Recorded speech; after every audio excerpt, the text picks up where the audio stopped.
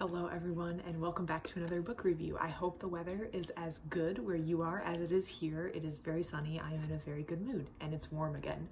So today I am wearing my Baby Yoda earrings. I don't know if you can see that. I have my Star Wars t-shirt on and I'm ready to review some Star Wars.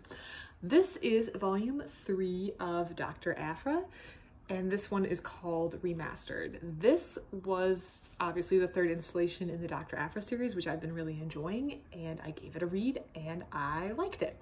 So as we can see just from the cover, we get a hint on who the bad guy might be. So in the last book, or in the last volume, Dr. Aphra was trying to sell this ancient Jedi artifact or a consciousness of a Jedi that was frozen in some sort of artifact, and things went wrong, as they do. And she wound up having to release 000 and then the astromech, which I believe is BT, from their restraining protocols, which is something that was kind of lightly touched on before, but not really delved in with detail. So Dr. Aphra had some sort of restraining protocol on these, and I don't know if that's discussed in a previous comic series where we see her, or if we were just not supposed to know that. So she releases them and they kind of go off and do their own thing. However, that's kind of bad because, as we see from the cover, BT with his little red glowing eyes, or not BT, sorry, this is 000. 000 with his little red glowing eyes is kind of an evil mastermind, and he has set up a criminal syndicate. And who has he blackmailed into helping? None other than Dr. Aphra. So Dr. Aphra is now at the mercy, kind of the droid that she previously was in charge of, and she's probably regretting her choice of releasing him from his restraining protocols. She has been sent on a mission in this one, and she's doing work for the evil droid. But it's her, so she's always going to kind of do things on the side and kind of maybe mess around where she can or do the things we can.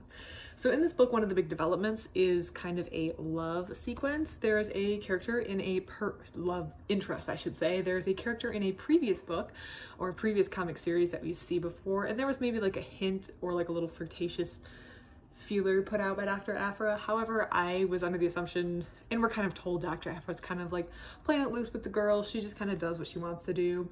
So I didn't really take it as much. I just figured, well, she's flirting with this person because it's kind of her whole personality. However, in this one, it kind of develops a little bit more, and I'm going to leave it to you to discover who that person is.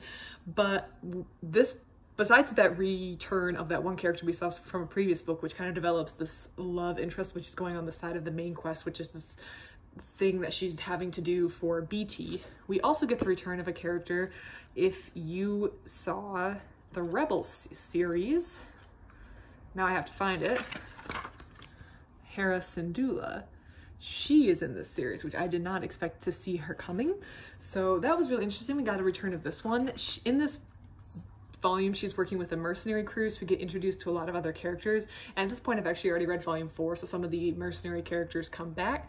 And all the mercenary characters, I should say, they did a really good job of making them unique instead of just making them, okay, this is meathead number 1, this is meathead number 2, this guy shoots, this guy pummels, and this girl has rocket launchers. Like, they all have enough unique personality in the short amount of time that we see that they feel like unique people. And I think that's very, very interesting. I think that was very well done. And I like the cast of characters. I like that there was enough people that it felt interesting, but you didn't feel overwhelmed by the number of characters. You could kind of follow everyone and their individual personalities and how they contributed to the story without losing focus of the main overarching thing that's going on. And I also really enjoyed the love interest that's going on. So this was a 3-star read for me. Pretty good 3-star. Very, very enjoyable. Like I already said, I've read volume 4 already, so I clearly am keeping reading this. And I think if you like Star Wars, you should definitely give Dr. Aphra a read. If you have any other Star Wars comics that you could recommend, or if you happen to know which Star Wars comic she is in previously, I think someone told me it was the Darth Vader series, Darth Vader comics, please let me know, because I would be interested in reading them, because I've been really enjoying following her adventures and misadventures around the galaxy. Other than that, everyone, I hope you have a great rest of your day.